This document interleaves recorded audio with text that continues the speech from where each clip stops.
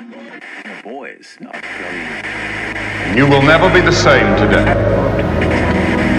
I sometimes feel that I am impersonating the dark subconscious.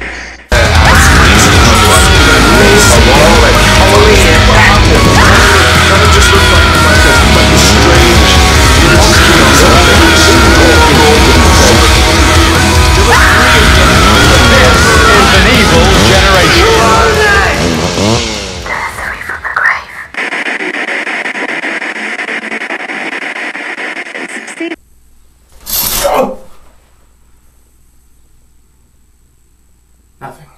Okay. Ray, can you hear me? I'll read you loud and clear, Monkey. Go ahead. Okay, there's nothing here. The entire bathroom is clear. Okay, Rookie. Meet up with us when you can. Understood. Oh! Hey, all you horror freaks out there! So we're changing it up in this episode. I will be doing the character Mythos, Lisa Luz will be doing the movie facts, and Movie Massacre will be doing the review. So, anyway, you know what to do already. Follow them at the end of the video. So yeah, Ghostbusters. It's a classic. Ghostbusters 2, another classic. So we have a lot of different ghosts that have been flying all over the place and attacking New York City. But there's always one that a lot of people enjoy. Like that's their favorite. Slimer. What the hell is Slimer? That's the question I've been asking for years. Was he a human being? He's like literally what a ghost is usually shaped like in drawings and this and that, but I've always wondered, where does he come from? Was he a human once? I don't know. So, let's find out. So it turns out that Slimer isn't exactly human. He was a ghost made up of pure ectoplasm and the first ghost successfully captured by the Ghostbusters at the Sedgwick Hotel. Slimer is well known for his gigantic appetite and the slime he leaves behind when he passes through solid objects. And we know that he's made appearances in both films, the reboot, Ghostbusters cartoons, comics, and the video games.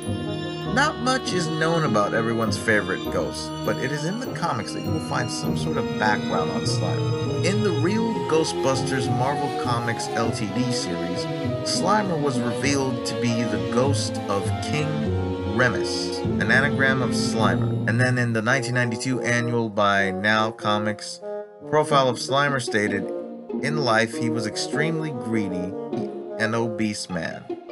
After death, he forgot all things about his life, even his own name, except the urge to continue eating."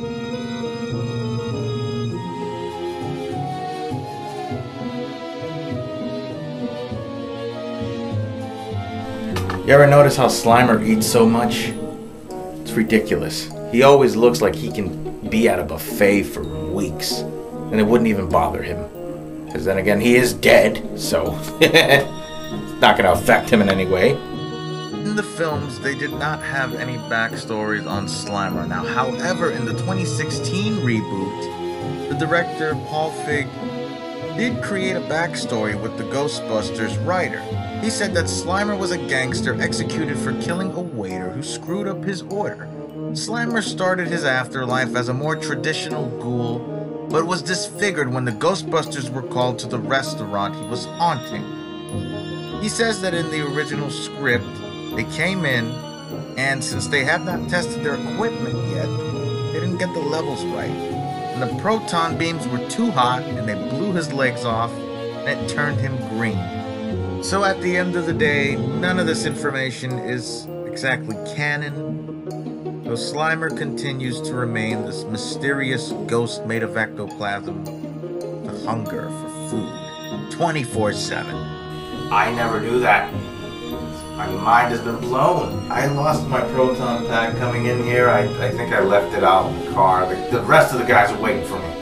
I'm the rookie in the group, so I'm expected to do well.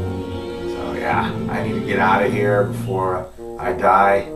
I need to go collect some traps. Anyway guys, I've been the Strange Monkey, and thank you very much for watching. You know what to do. For the movie facts, go to Lisa Left's channel. For the review, go to Movie Massacre's channel. And and have yourselves a good fright. Who you gonna call? Something strange in your neighborhood. Who you gonna call?